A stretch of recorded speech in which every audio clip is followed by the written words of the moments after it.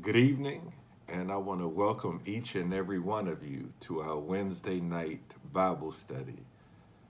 This is our midweek time in which we engage in exegesis, where we're going to be able to explore the Word of God. And exegesis is just a fancy way of saying to draw out the meaning. And we also include eisegesis, to where we include our own perspective and our own views once we draw out the meaning of the text. And Wednesday night Bible study is a time when you need to have your Bibles ready. You make sure you grab your Bible and make sure you have a pen, a highlight, or something, or have your laptop. You can bring a computer, laptop, something. We're going to go through the Word of God together. And I've been dealing with the theme of the Holy Spirit as our advocate and trying to show the different ways how God has been our advocate. We talked about Jesus, and now we've moved on to the Spirit of Christ, how the Holy Spirit works as our advocate. And then as this unfolds, we will move to the third dimension of who else is our advocate. But right now we're on the Holy Spirit as our advocate. And tonight I'm excited to be able to talk with you about that. But before we get to the text, I always like to go through any announcements that we have. And this is exciting because we have this weekend our all-night prayer. All-night prayer. Perk up, get excited, get energized, have joy. We're going to have all-night prayer. Starting this Friday at 8 p.m., we have our all-night prayer. And that's going to run until Saturday at 8 p.m.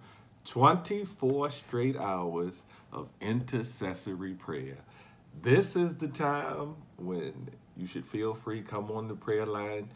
And if you got some long-winded prayers, this is the time when you can unlock your long-winded prayers. You can go ahead and pray. You can feel free to pray. Sometimes we boxed into an hour in the morning or in the evening. We got 24 straight hours. So you're free to come on. You're free to stay on for 24 straight hours of intercessory prayer. You can even go to sleep on intercessory prayer. Just make sure your phone is on mute so we don't hear the snoring. But you can be on prayer as much as you want, as often as you want. This is the time. So be sure to join us for prayer. We're excited about this. And bring the concerns, any special prayer requests, any special concerns.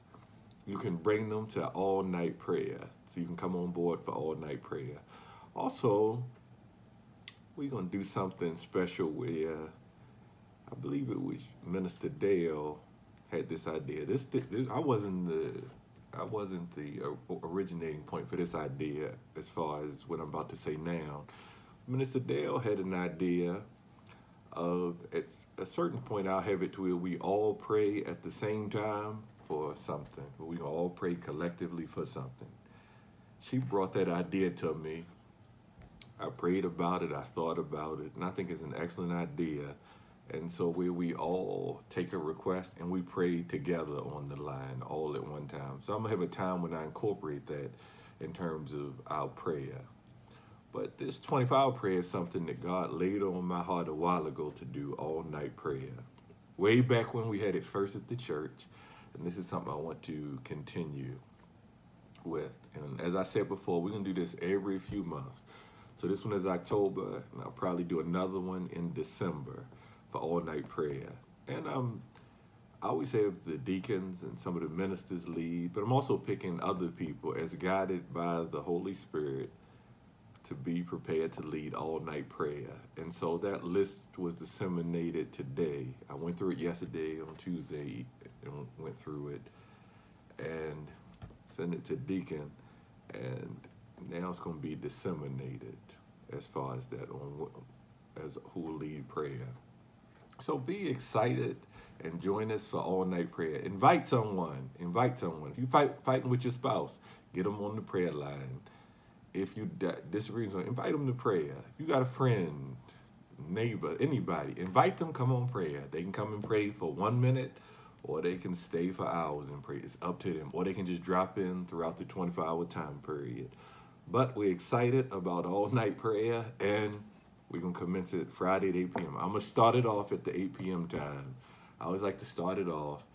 And then on the back end, That last hour, I got Brother Robinson and Sister Hendrick doing that. Then I like to wrap it up at the end. So once it gets to about 7:55, I like to wrap it up the next day. So we have our all-night prayer. Also keep in mind our Haiti effort. This is going to be the last week. I'm going to mention it another Sunday that we collect for Haiti. So make sure that you contribute towards the Haiti effort. We're seeking to help improve the lives of young people in another country who are having great economic difficulty and educational difficulties and not able to have access to the same things that we have access to. So make sure you contribute towards the Haiti effort. Contribute towards the Haiti effort. Donate what you can towards Haiti, and you can do that online easily. That can easily be done. And so we want to make sure we contribute to the Haiti effort. Also keep in mind, upcoming, we're going to have our church-wide prayer, not tonight, but next Wednesday. Next Wednesday, 6 p.m., church-wide prayer. I ask everyone come on for church-wide prayer. And on Thursday, tomorrow, we have our pastoral care meeting. Everybody who's involved in pastoral care, you're called to be a part of this meeting. So we'll have our pastoral care meeting tomorrow night, and we're going to do it right after the women's fitness class. It'll be at 8 p.m. And you'll get details pertaining in joining that meeting at 8 p.m. Thursday night. We have a wonderful pastoral care meeting. And so we want to remain connected and encouraged during this time. And I want to just say something to you, to each and every person right now. During this time, remain encouraged. The enemy will try to attack you, and the enemy will come after you and try to destroy you. You got to stay fortified and remain encouraged. If you lost your job, remain encouraged. If your relationship is struggling, remain encouraged. If you don't think anybody cares about you or likes you, remain encouraged. And tonight's Bible study is going to help you, because I'm going to deal with that some as well in what we're talking about. But stay strong. Stay encouraged. Know that you are loved. And stay encouraged. Know that God loves you. I love you. Mount Zion loves you. The collective body, we all love you. And to remain encouraged. Sometimes it's good just to hear somebody's voice. That's why it's good to get on the prayer line, just to hear somebody else's voice. That's why it's good to connect with other believers. That's why we have the activities that we have, so you can connect. Because isolation is one of the precursors to falling into depression. Isolation is a precursor to depression.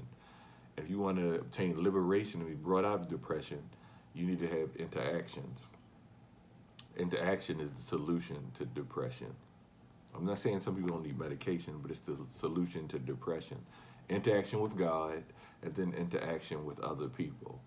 It helps to bring wholeness and healing, and that brings emotional wholeness, and helps to heal the disjointedness within us, sometimes being around people. That's why it's very dangerous to be isolated. That's why somebody lives with someone and the person is going through failing in terms of mental failings, brain function failings. Sometimes they feel isolated. It's a dangerous place to feel isolated, because then you can be on the verge of a breakdown. You got to have somebody there support. And in the church, we need to support one another. That's why I'm going to charge us all with this task. Check on somebody. Check on somebody. Just see how they doing. Don't call them and tell them about you. Oh, my big toe is hurting. Oh, my elbow is hurting. I'm so tired. I don't know how I'm making it. No, don't call with a pity story. Call and check on somebody, and you can say, the Holy Spirit led me. The Holy Spirit led me to check on you. All you got to do is pray, and God will lead you to check on certain people. God will tell you, check on so-and-so. Pray for this person.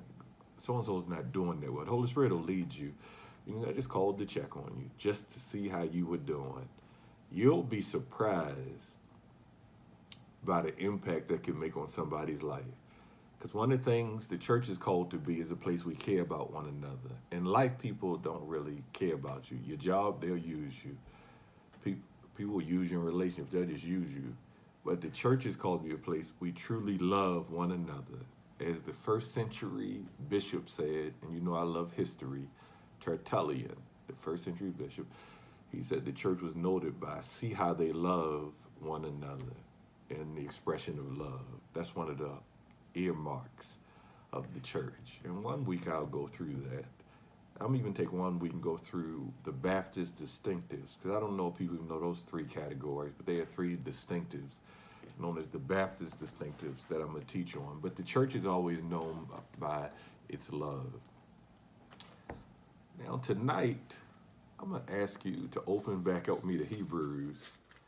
And remember where we left off. We were in Hebrews chapter 8 first.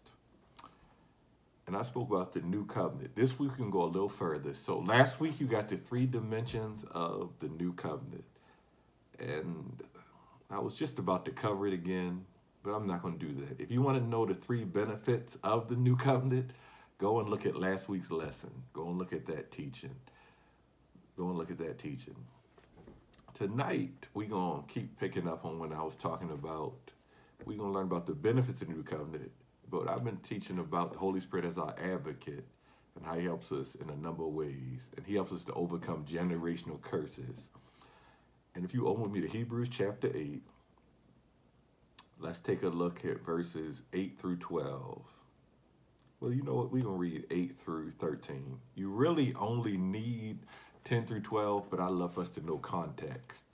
Hebrews chapter 8, verses 8 through 13.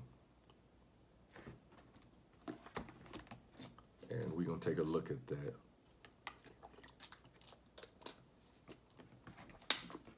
It says, God finds fault with them when he says, the days are surely coming, says the Lord, when I will establish a new covenant with the house of Israel and with the house of Judah, not like the covenant that I made with their ancestors. On the day when I took them by the hand to lead them out of the land of Egypt, for they did not continue in my covenant. And so I had no concern for them, says the Lord. This is the covenant that I will make with the house of Israel. After those days, says the Lord, I will put my laws in their minds and write them on their hearts, and I will be their God, and they shall be my people. And they shall not teach one another or say to each other, know the Lord, for they shall all know me, from the least of them to the greatest, for I will be merciful toward their iniquities, and I will remember their sins no more. And speaking of a new covenant, he has made the first one obsolete, and what is obsolete and growing old will soon disappear. Amen. That's the basis for the new covenant. And tonight we're going to pick up in the third dimension I hit on last week, where I discussed that the new covenant, the tertiary benefit, the third one, the third benefit that you get is the forgiveness of sins. The forgiveness of sins. And tonight I'm going to deal with the fact of how the Holy Spirit plays the role as our advocate of helping us to reclaim our self-worth. He helps us to reclaim our self-worth. But I'm going to talk for a minute. The biggest problem in the body of Christ is that a lot of time people come to church broken and they never get healed or made whole. They just stay broken. And the brokenness normally affects their self-image, self-esteem. So normally whatever somebody goes through seems to affect their self-image and self-esteem. For example, somebody can go through a divorce and they'll walk around and carry themselves sometimes like, I failed, my marriage didn't work out. And they'll associate the failure of the marriage and claim it for themselves as a failure as a person. And they'll just classify, I'm a divorcee, and they'll classify they'll associate themselves with that. Some people will feel bad about themselves because of what they went through in the marriage. Addiction sometimes somebody had an addiction and they overcame the addiction, but they'll still say, I'm an addict. Well, see, I'm an addict. And they'll walk around. The addiction could have been 10 years ago, 15 years ago, 20 years ago. and they will still walk around with the thoughts of not being worthy, not being good enough. So you can somebody look at them, they can give them a look, and they think they're judging me on the basis of who I used to be. Oh, they think I'm an addict. They think this about me. This is what they think of me. And they'll walk around with poor self-esteem. That's one of the great challenges in the collective church body. Sometimes I'll give someone an assignment, and the first thought a lot of times with people is they question their own self-worth, their own self-esteem. They always have a reason why they can't do it. I don't have the education. I didn't go to grad school. I didn't go to undergrad. I didn't get a degree. I'm not educated enough. I don't write well enough to do this. I don't write well enough. I can't get them speaking in front of people. They don't want to hear what I have to say. People don't want to listen to me. They don't want to hear, they want to hear it from so-and-so, but not from me. I'm not good enough at it. I'm not worthy. I don't deserve to be able to do that. It's a question of worth. Sometimes people will sit in meetings and they don't know I can tell, but I can tell they sitting hoping I don't call on them so that they don't have to talk, they won't have to read, they won't have to do anything, because what comes over them is a feeling of I'm not good enough. And honestly, that message is communicated by the world. People will make you not feel good enough. You got a poor supervisor, you got a poor boss on the job, they will make you feel like you're a terrible employee. They'll make you feel like it. They'll make you feel like it. They'll try to get rid of you. They'll try to get somebody else. They'll make you feel like what you do is never good enough and doesn't measure up to what it's supposed to be. That's why it's terrible if you're a bad boss, because then you'll feel I'm never worthy. And sometimes people can make you feel unworthy. And the truth is, a lot of times in the home is where the esteem is destroyed first.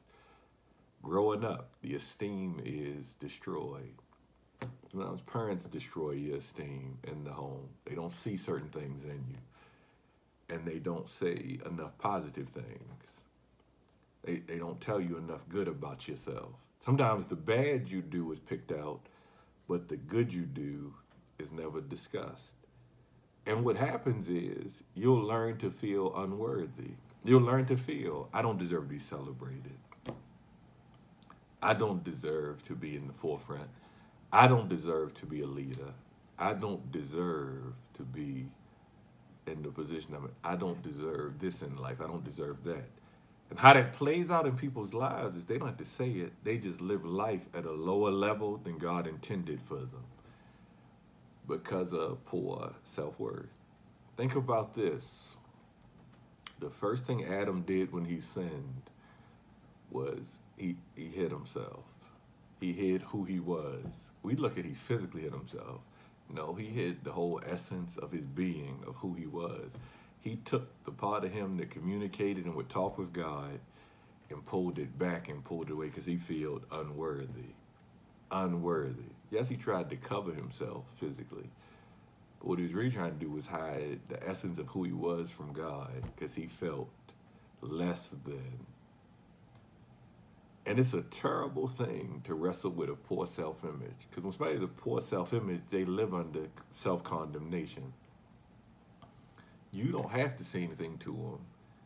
They say it to themselves. And you can always tell when somebody wrestles with low self-esteem or poor self-image, because the first thing they do when things get tough, whenever it's time for engagement, it may be time to go through conflict, you deal with something, they run. Because the thought is, I'll quit, I'll give up, because I don't deserve this, I don't deserve that, I don't deserve it, so they run away. And they hide, they do what Adam did. People don't even realize in life sometimes they have patterns of hiding again and again due to a poor self-image. And the home shapes the self-image. So the home that's grown up in, the parenting that's rendered, shapes the self-image. It shapes the image we view ourselves, what we think we're capable of, what we think we can do. It places a lid on our lives, or it takes the lid off of our lives. to see what we're capable of. And I would say this: when we have a healthy self-esteem, a healthy self-worth, it doesn't matter who's there, you feel worthy. You feel good enough. It doesn't matter if it's the president, it doesn't matter if it's the greatest dignitary, you feel I'm worthy. When you feel unworthy, it doesn't matter if it's a person at the lowest level of societal structures, you still don't feel I'm good enough. And tonight, what I want to do is help us feel I'm worthy. This is going to help somebody tonight to know you're worthy. Sometimes you got to start telling yourself, I am worthy. I deserve it. I deserve it. That helps people not be envious of other people. You want the secret why people are jealous of other people? People are jealous of other people because they don't think anything themselves. They don't think anybody else. They don't think anything anybody else. So they don't think I deserve it. So why you deserve it? If I don't think I deserve something, I don't think you deserve it. I don't think you deserve to go to college. Why I think I should? If I don't think I deserve to be able to be in certain positions, why would I think of somebody else? So the first thing we have to do is build a healthy self-image. And one of the generational curses that's passed on in the homes of minorities a lot of times that we have is the destruction of self-image. That's why I don't like it if I see a parent tear down a child, or see somebody turn down the child and placing limits on them. That's why there's no cursing at a child. You don't curse at a child. That's why you don't tell a child they stupid. That's why you don't tell a child they can't do certain things. Now, I'm not talking about breaking rules and discipline. I'm talking about placing limits on them. Well, that's stupid, or you're this, you're that. You just like this. Sometimes you hear them tell them they're just like a parent who they're no longer with, who's recalcitrant, a parent who's backwards, and then you just like your mother, or you just like your father. You turn the child down, and that tears a person down. And our goal as believers is to help build up the esteem of other people, but first we got to build up our own. And so one of the great generational curses that's wrestled with is a poor self-image. That's a generational curse, having a poor self-image. That's a generational curse. And the good news thing, I'm going to help us. The Holy Spirit has come to help us regain the power over our lives. The Holy Spirit has come to help us regain control over our lives. The Holy Spirit has come so that we are able to obtain that Christ-like identity that God has for us. And Christ dying for us, one of the great statements he's making is, you're worthy. Christ dying for me says, I'm worthy enough to die for. Christ dying for me says, I'm worthy enough to go to heaven. Christ dying is saying, I'm so worthy that I don't deserve to go to hell, but I deserve to go to heaven. His death means you're worthy. So sometimes we got to do is tune out people who try to tell us we're not worthy and deal with God is saying we are worthy. And in that dimension of the new covenant we're going to hit on, it's that third one that deals with the forgiveness of our sins. The forgiveness of our sins. My sins have been pardoned. My sins have been forgiven. That's good news today. It's good news to know that your sins have been forgiven. It's good news to know that your sins have been pardoned. It's good news to know that whatever you've done in the past, you don't have to live in that judgment anymore. That's good news. You're able to know our sins have been forgiven. In verse number 12,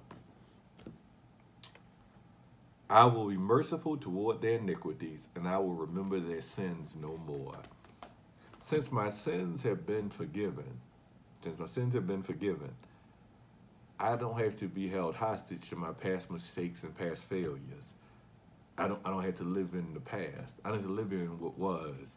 I need to live in what I used to do. I don't have to live in my past mistakes holding me hostage and destroying my esteem. Our sins have been forgiven by God, which means he doesn't hold me accountable for them anymore, which means then I'm worthy to live and be a new being. You're worthy. You don't got to live hostage anymore. I don't live hostage anymore to, oh, I deserted, I abandoned, oh, I gave up, oh, I quit. I don't have to live hostage to my past sins. So what I was does not define who I am. I'm going to help you today. You want to overcome some things. I don't care who is in your life.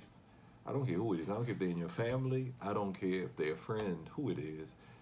If they always bring up to you your past sins, you have to find a way to move those people out of your life. They either got to change. Sometimes you got to have hard conversations. You got to sit down and say, stop bringing that up to me. You got to give them a chance first. You got to say, stop bringing up what I used to do. Stop bringing up my indiscretions from 10 years ago, 15 years ago. This going to help people. Sometimes people's esteem is ruined by the past sins. People bring up, you had an abortion 20 years ago. Sometimes you got to let it go. Hey, people hold you hostage to it. Oh, you didn't take care of your responsibilities. You abandoned the child. Well, if you came back and you trying, you making an effort. People hold you hostage. Oh, I remember when you were out in the world and sinning. Okay, don't keep bringing it up to me. I'm not doing that now.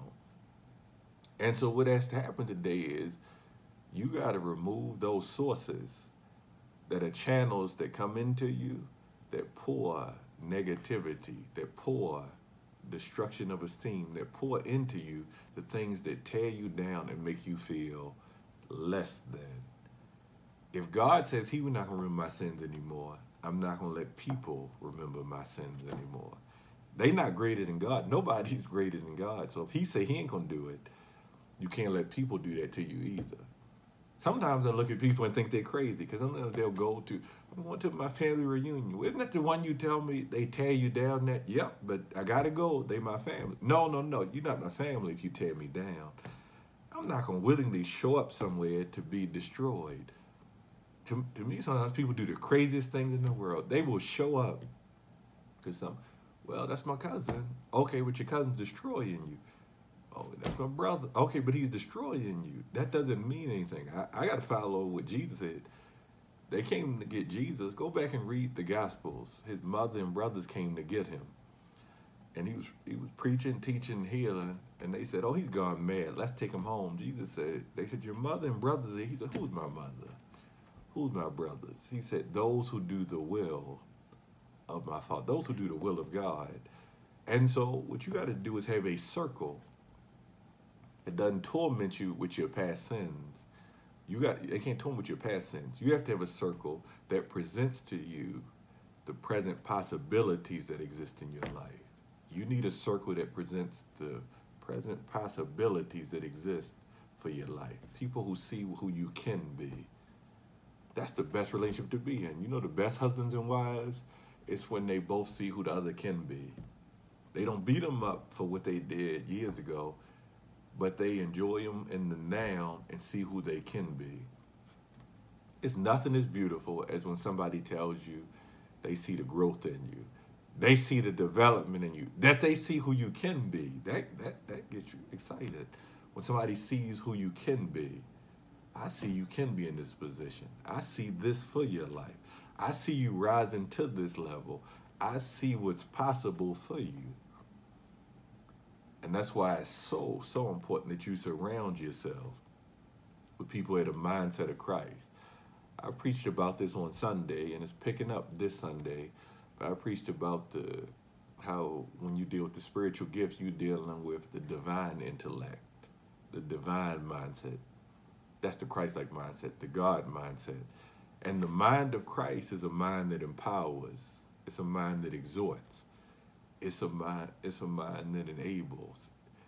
That's the mind of Christ. It encourages. That's the mind of Christ. And the mind of Christ sees who someone can be. When you get deep in the spiritual realm, you see who someone can be. You see who they can be.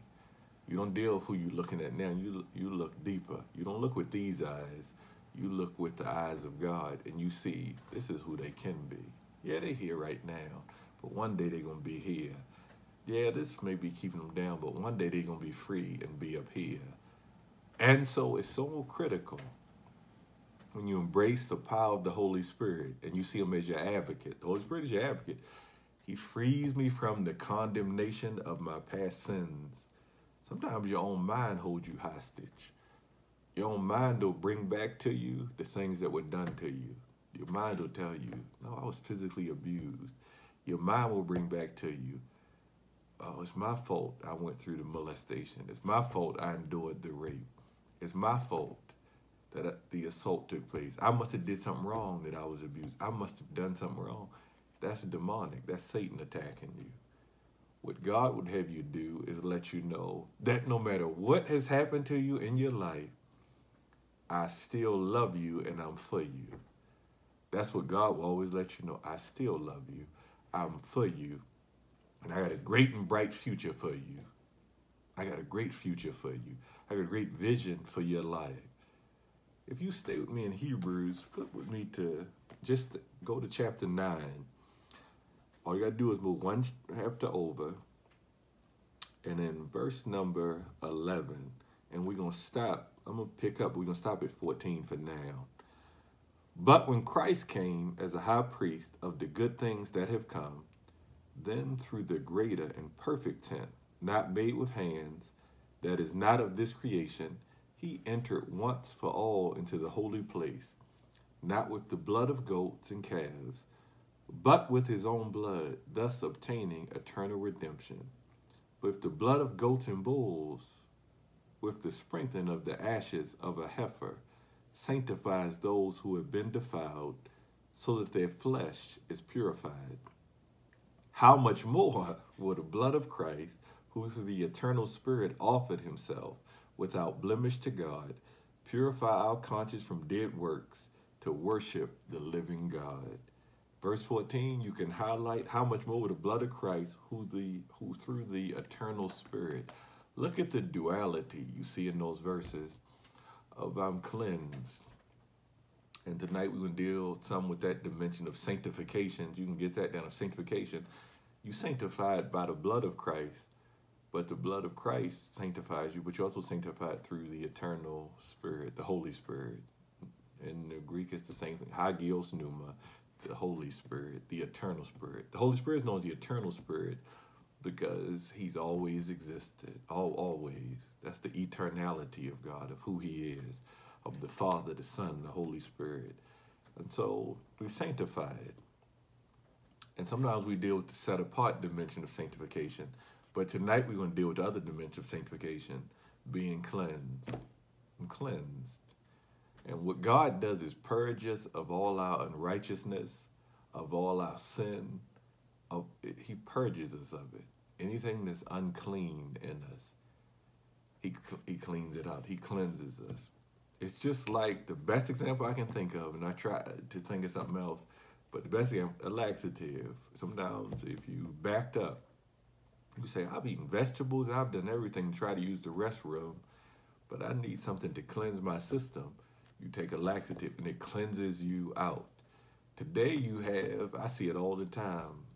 Typically I see women do this, but they have the cleansing diets where they'll say, what I'm going to do is cleanse my system. So for 3 days, all I'm going to do is drink this green juice and my body's going to be cleansed. Then somebody said, 21 days, I got a 21-day juice cleanse. Once I drink this juice, it's going to cleanse me out.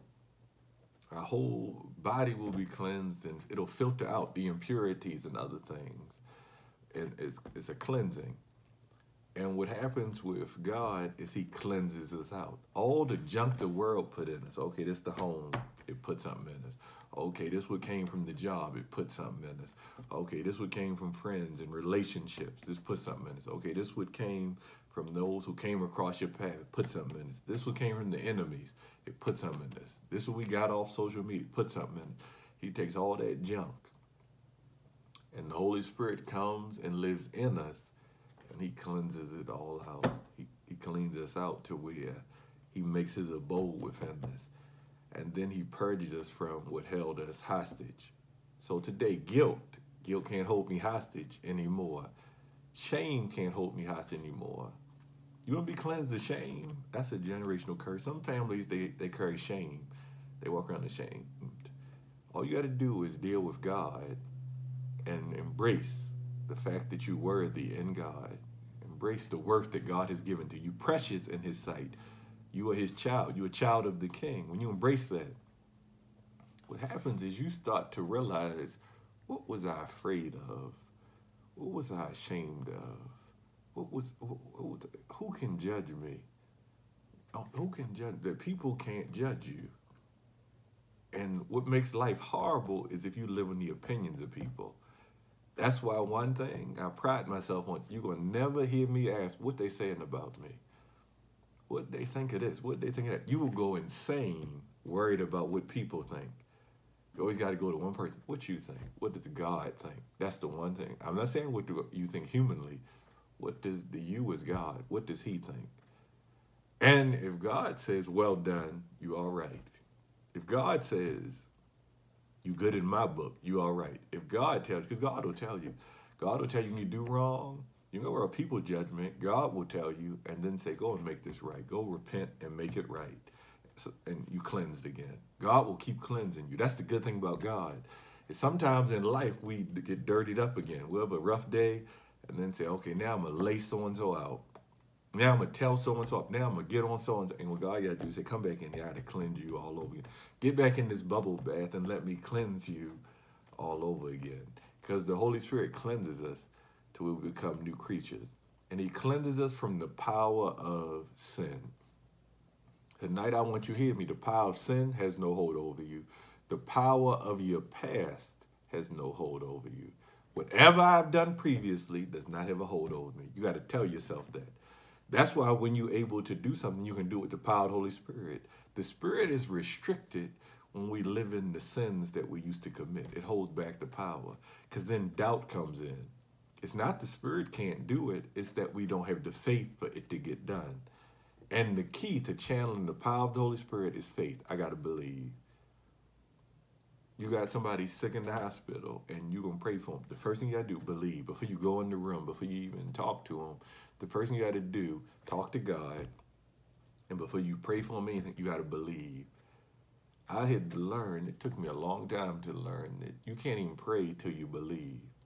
You can't even really do it till you believe. You got to have faith. So I can't be praying, God, heal so-and-so when I got tremendous doubt in my mind. The first thing I had to do is conquer the doubt. Then when I conquer the doubt, I can tap into the power of God. And sometimes you got to tell God, you don't got to do it yourself. Lord, help my unbelief. God, I don't even believe it can be done. Help me have faith. That's the amazing thing. Before you ask God for something else, sometimes you got to ask God, give me the faith to believe that you can do what I'm about to ask you for. The New Testament says it best. It says it best. He had belief, but he said, Lord, help thou my unbelief. In the King James Version, help thou my unbelief. And that's something we wrestle with. It's hard. It's going to be very hard to have confidence in myself if I don't have confidence in God. And so first, when we address the issue of I can trust him, I got faith in him, then I can have faith and confidence in me. And so one of the great works of the Holy Spirit is to deal with the sins that we commit. Flip with me to 1 John chapter 1, and we're going to see the connection again in 1 John chapter 1. And before I read 1 John 1, I meant to hit upon something in Hebrews. You know I love the background of a text. Hebrews deals with Christ as our high priest. That's something I meant to say off the bat, but you get the dimension of Christ as our high priest. He's constantly offering and presenting before God offerings. I should say presenting before God offerings. Or you can say he's offering sacrifices. He's constantly giving to God, and that's what he did on the cross. But Hebrews deals with he's our high priest. And one of the great things he's done, he mediated a new covenant, a better covenant. And I talked about covenant last week. He mediated a new covenant, and that covenant has given us the benefit of the forgiveness of our sins. A covenant makes you worthy in the eyes of God. The forgiveness of our sins makes us worthy in the eyes of God. The new covenant makes me worthy in the eyes of God. That's why we don't have to go out and keep sacrificing bulls. Don't have to give rams. We don't have to keep killing animals. Because the new covenant, which was ushered in by Christ, has brought about to where we obtained righteousness, the righteousness of God. Righteousness is right standing, but in order to have the right standing, somebody has to declare me worthy. And since Christ died for my sins, he declared me worthy. Now I can have the right standing before God, and I can stand before God. That's how you can pray. you have right standing before God, because our sins have been forgiven. And so we've been declared worthy by God. In 1 John chapter 1, verse 5, this is the message we have heard from him and proclaim to you, that God is light, and in him there is no darkness at all. If we say that we have fellowship with him while we are walking in darkness, we lie and do not do what is true. But if we walk in the light as he himself is in the light, we have fellowship with one another, and the blood of Jesus his son cleanses us from all sin. If we say that we have no sin, we deceive ourselves, and the truth is not in us. But if we confess our sins, he who is faithful and just will forgive us our sins and cleanse us from all unrighteousness. That's one of my favorite scriptures. And you want to cleanse yourself from generational curses, one of the secrets is to do the opposite of what your family normally tells you to do. When you want to be cured from a generational curse, you got to be willing to confess the sins. Satan gets his power from keeping things in the darkness. That's where his power comes from. Things hidden in darkness.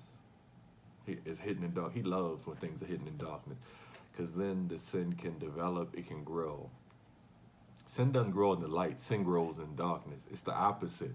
It's the opposite of God's state. Where God brings things to the light for it to grow, Satan takes things in the dark so that they can grow. When they're exposed to the light, they die. And so in families, what's always hidden are the generational curses. A negative family, a gossiping family, never talks about that they gossips. They never mention it. They never discuss it. They never sit down and have an open conversation. So it keeps its power over the family, because nobody breaks the curse. A family in which everybody's jealous of each other. They never discuss they're jealous of each other. They just lie to each other. Oh, I just love you. And no, they're jealous of each other. And so jealousy keeps its power over the family. A family with sexual sins, no one ever discusses that Uncle so-and-so is a molester. No one ever discusses that so-and-so got raped. No one ever discusses it. And so it keeps its power, sexual sins, over the family. Addiction is covered.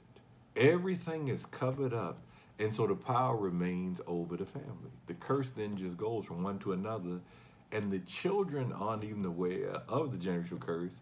It just comes after them. That same demon and spirit comes after them and takes control over them.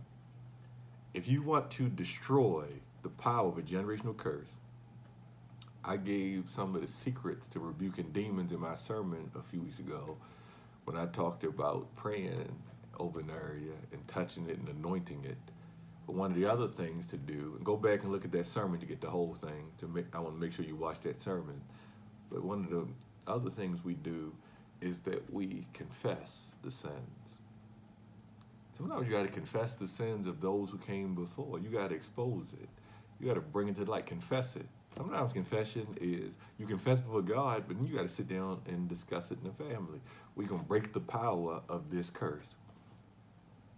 Our family, we're a good family, but we got this issue in the family. We're going to destroy this curse. And I'm going to point to you now, because it's your job to destroy the generational curses in your family. It's your job to destroy the generational curses in your family. Don't leave curses behind for your children, your grandchildren, your nephews, your nieces. Don't leave curses behind for others to have to battle because you didn't slay the demon. You can destroy the curse right now. You can destroy it. Confess it before God.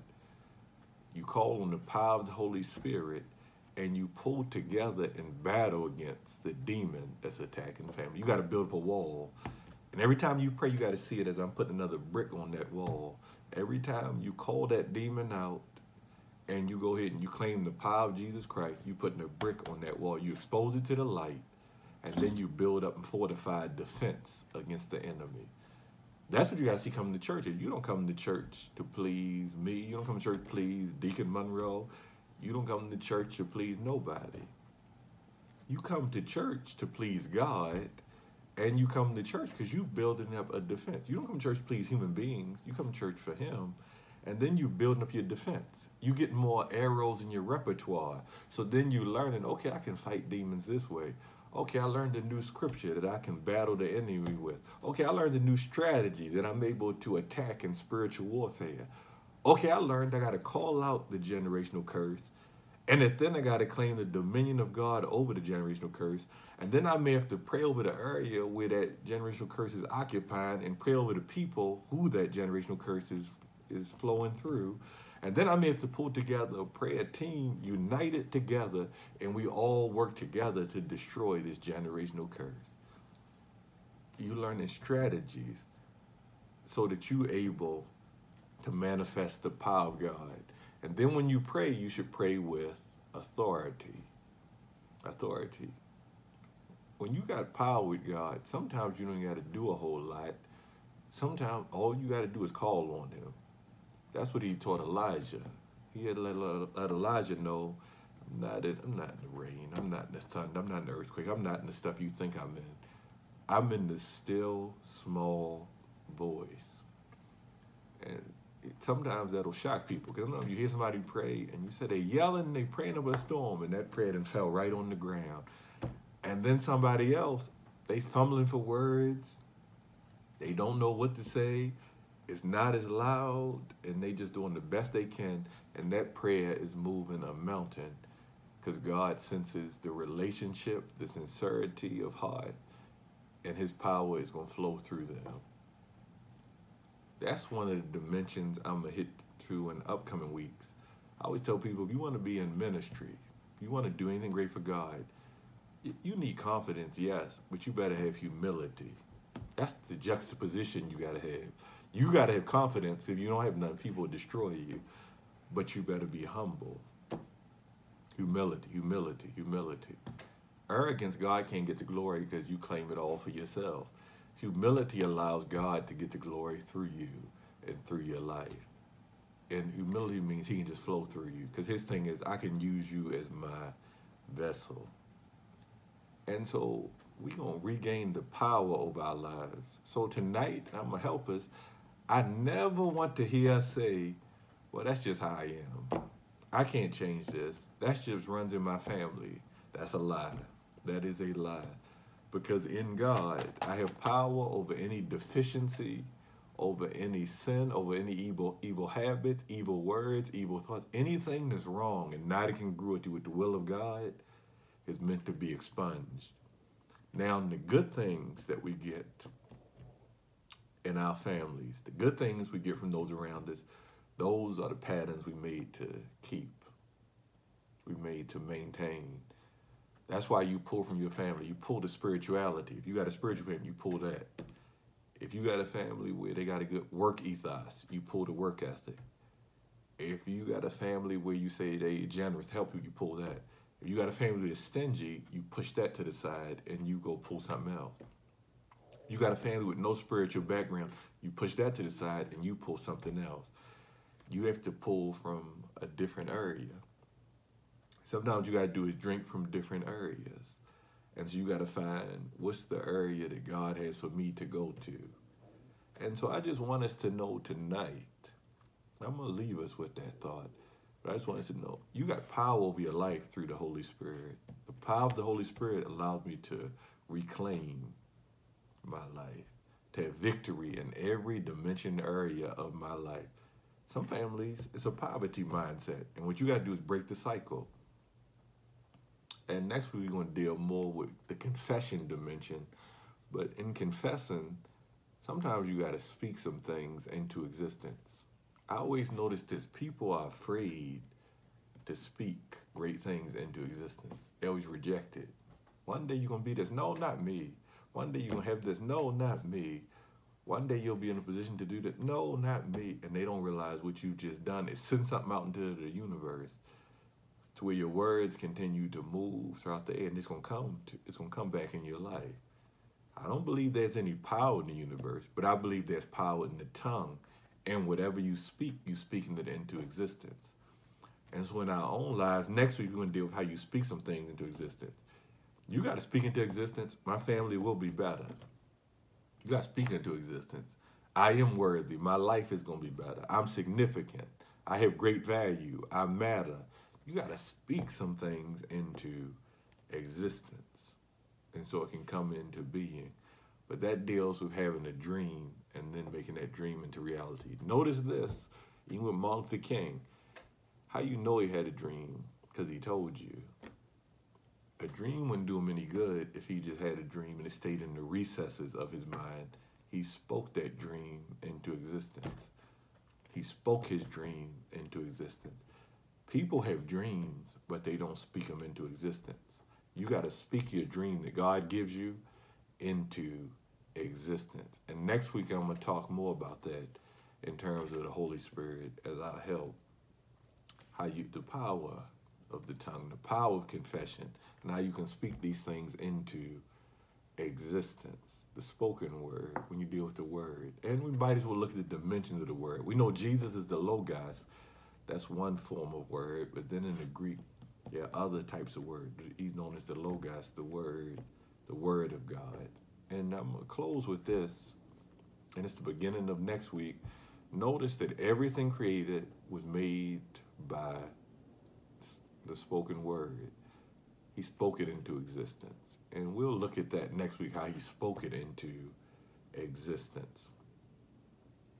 How you can speak things into existence. You have that authority, that power. But first, my self-worth got to be aligned. Because if I don't think I'm worthy, I'm not going to be speaking anything into existence because I don't think my words have any power. You got to know your words have power. That's why you don't curse people. That's why you don't destroy people, because you know your words have power. Your words have power because of your covenant relationship with God. And so we're going to start breaking generational curses. Generational curses can be broken. When you see a multitude of young people born out of wedlock, when you got the rate is 78, 80% in homes where there's no marriage, that's a generational curse. All that has to do is be broken. When you have curses where nobody goes on and finishes high school, that's a generational curse. Curses of poverty, generational curse, they need to be broken. And our job as intercessors is to break generational curses. I'm going to leave it here for tonight, but we'll pick up next week and deal further along with that. Lord, we pray right now that each person that hears this message has a healthy self-image and self-esteem, and that you build it up from the inside. We rebuke the power of any sins that have taken place in life that have robbed from the sense of self and the image that you've given. You made us in your image and your likeness, and you named us after yourselves. You've called us your people, and you promised to be our God. This day, Lord, I ask, Father God, that you help us to embrace the image and the likeness you've made us into, and help us, Father God, to see our own worth and value. Even when society doesn't describe it to us, we know you have, and that, Father God, we're valuable in your eyes, and that you are God who's able to open doors that even the world cannot block. And so we ask, Father God, help us to see the fullness of who you created us to be, and to walk in the greatness that you've placed within each of us. And help us each to rise to the heights you've called us to be at, and to take great positions in society. Help us to great positions that you called us to be at. Help us to rise to places that nobody can stop us. And help us to represent you and to reflect your glory. In Jesus' name we pray. Amen. And I want us to remember this. It's important to note your worth and the value you have to God, even when society tells you that you don't have it. I always say this, as a black man, society will make you feel as if you don't have value, but you got to know you're not your race by accident.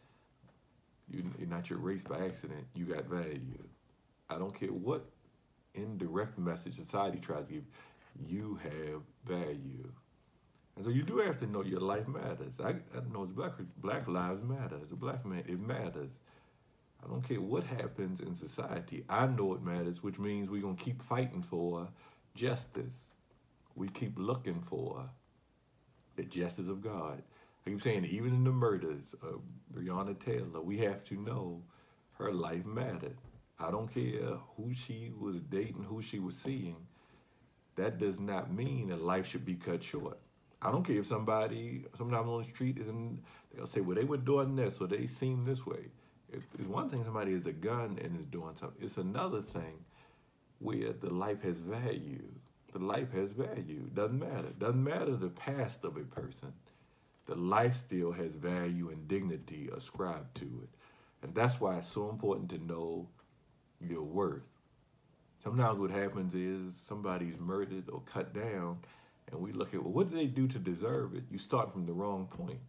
You got to say the life has value to God, and it's unjust. It's unjust. That it's unjust. And so what we want to do is make sure we communicate your life has value. I don't care what message the world sends. I've gone to colleges where messages were sent. Well, you people don't matter as much. You still got to go achieve, become, because you got to know you matter to God. Overcome, no matter what the situation is. And the slaves knew this. We overcome. That's why they sang, we shall overcome. Overcome. Because God is always on the side of justice, and he has ascribed dignity and value to each and every one of us. I'm going to give us the benediction, and we can look to the Lord. And now unto him who is fully able to keep us from falling and present us faultless for his glorious presence with exceeding joy, to the only wise, immutable, true God our Savior, be glory and majesty, both dominion and power, now and forever. Amen. Have a blessed Wednesday night. Have a blessed Wednesday night. Be blessed.